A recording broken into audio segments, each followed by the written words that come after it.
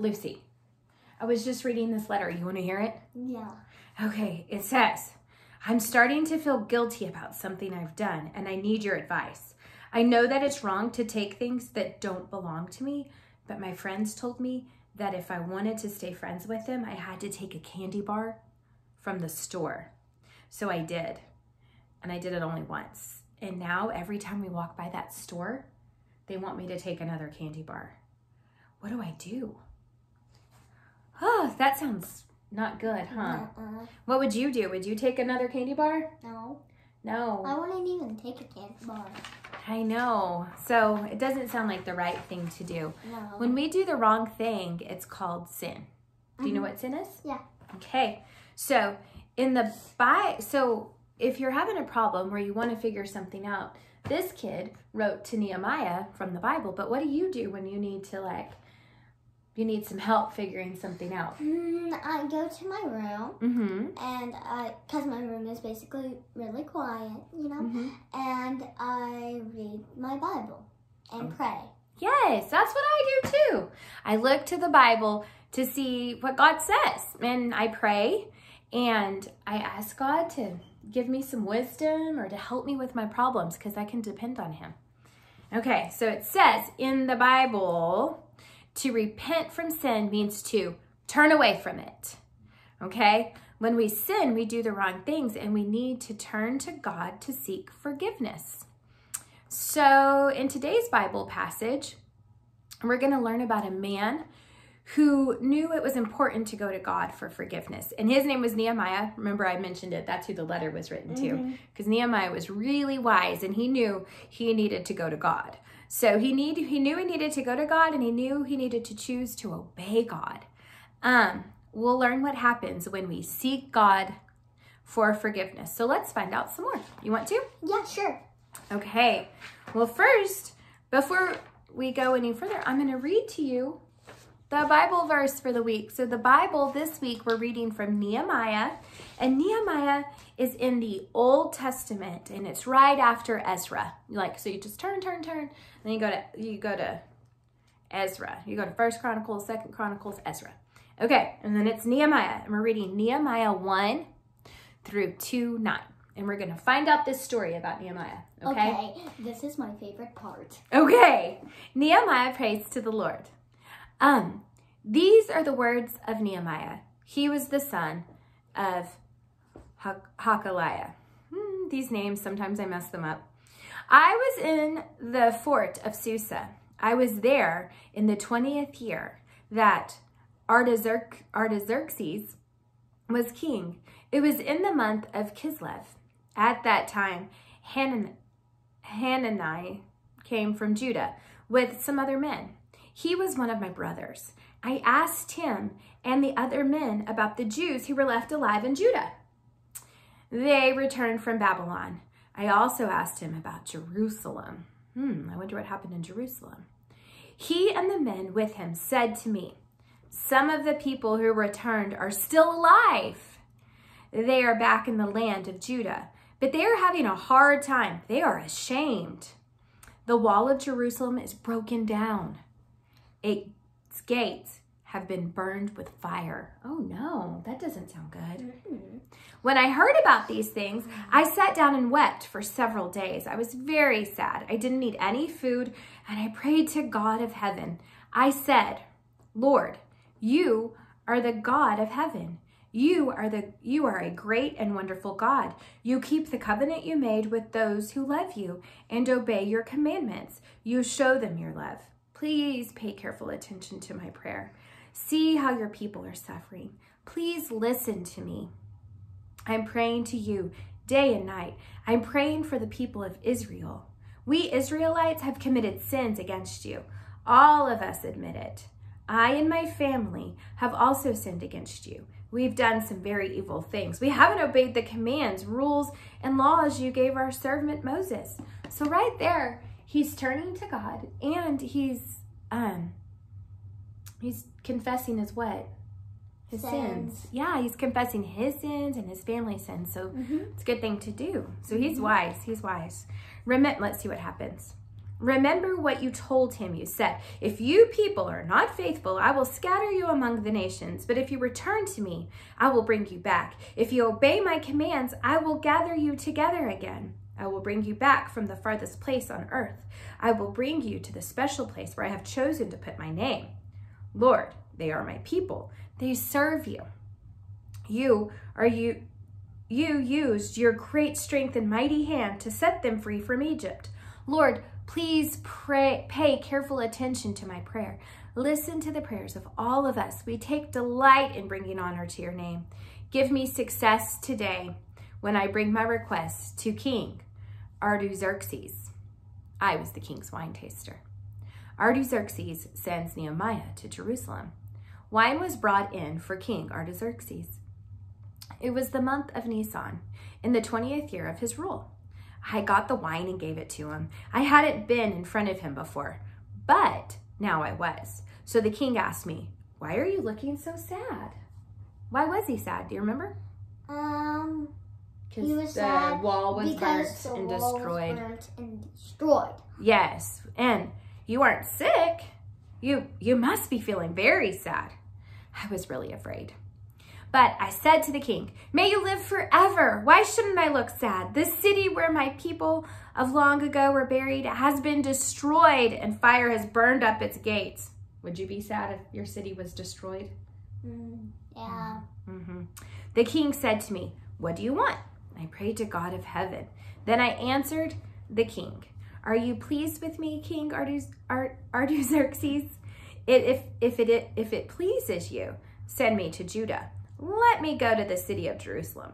That's where my people are buried. I want to rebuild it. The queen was sitting beside the king. He turned and asked me, how long will your journey take? When will you get back?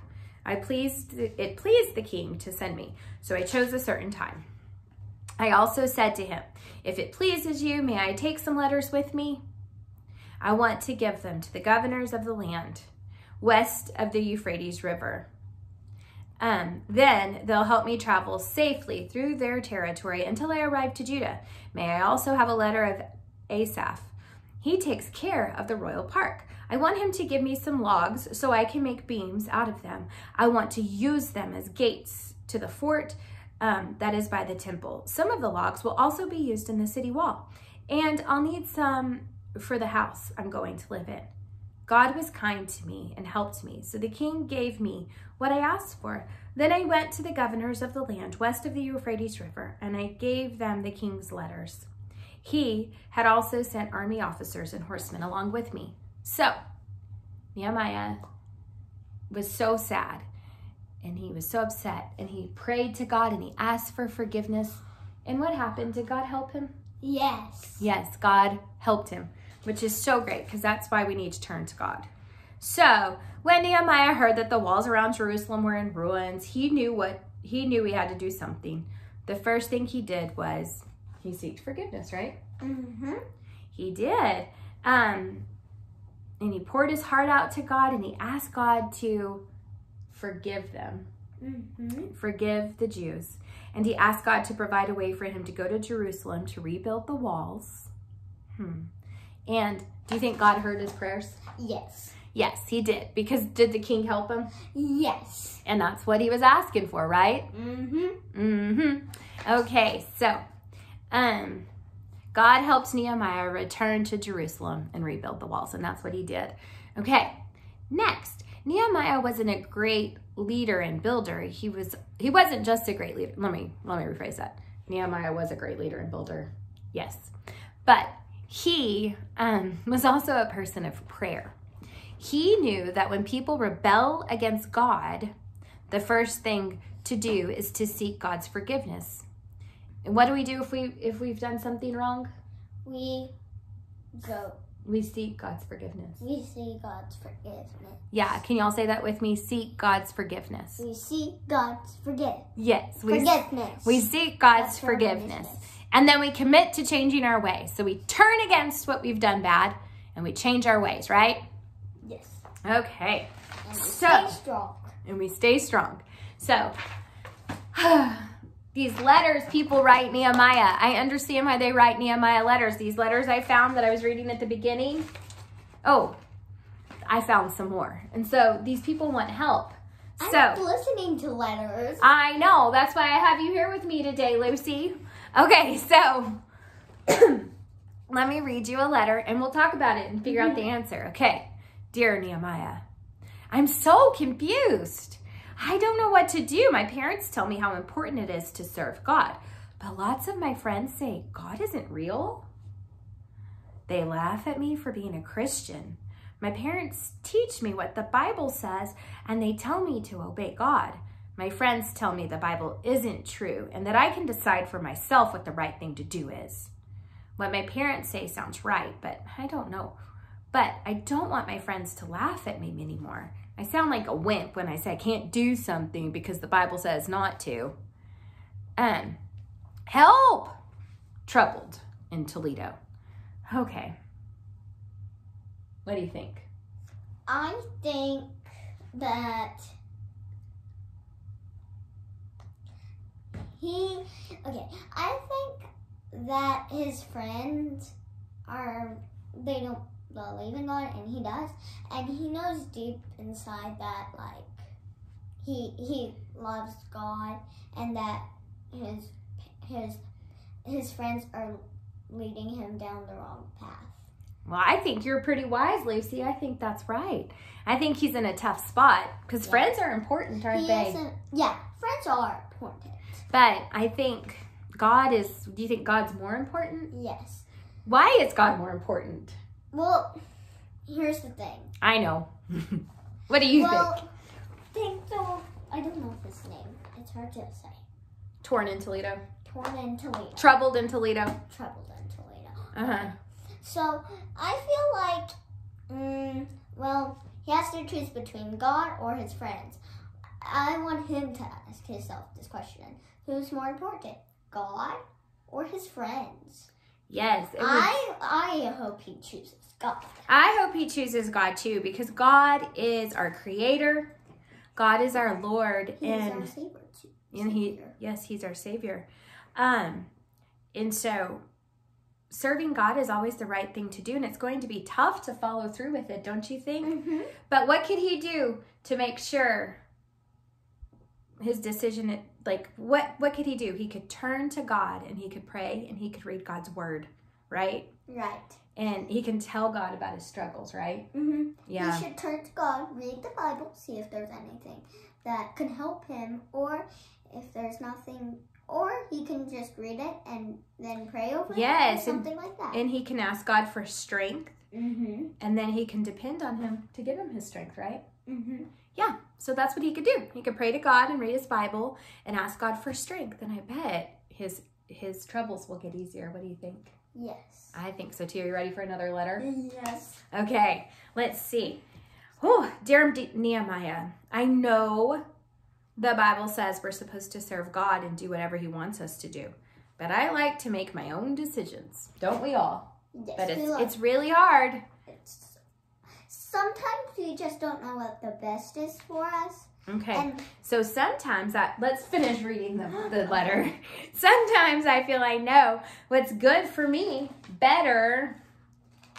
Hold on, it's a 2-page letter. Better than God does. I know God's been telling me he wants me to pray more and spend more time reading the Bible. I know it's the right thing to do, but I just want to have fun with my friends. I don't want to be all serious about religion. I figure that I'll have time to serve God when I grow up.